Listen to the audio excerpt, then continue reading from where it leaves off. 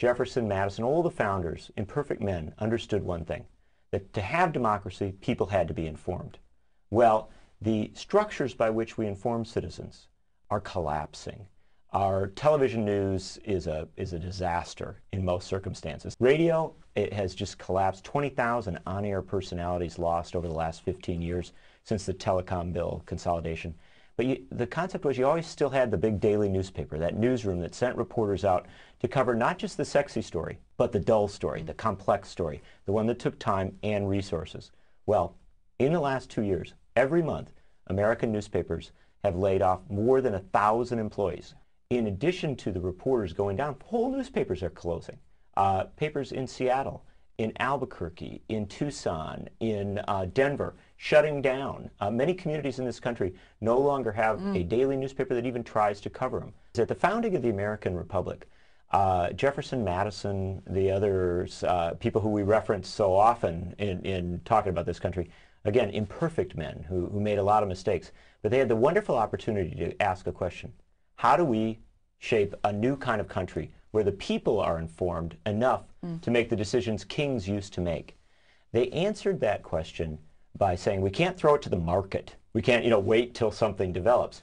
We have to make sure that we establish a system that allows people to very quickly and easily start a media outlet, in those cases a newspaper, and to get it distributed. They created massive postal subsidies, and they linked them in many cases to printing subsidies.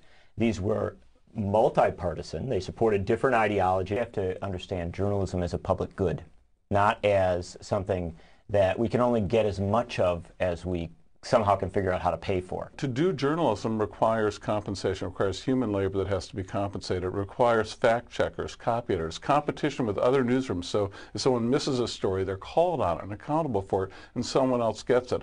All these things require a great deal of resources, and the evidence is really plain to see.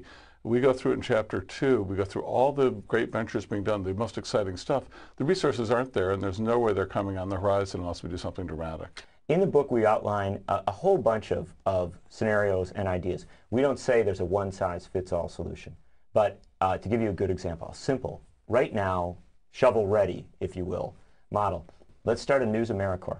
The AmeriCorps program, which puts teachers into neighborhoods, particularly underserved neighborhoods across this country, works. There's a lot of good marks for it. Why not say to thousands of young journalists, yeah, go do it. Start websites, work with community radio stations, not-for-profit. All of our plans are to beef up commercial, not-for-profit media. And speaking of that, non-commercial, not-for-profit.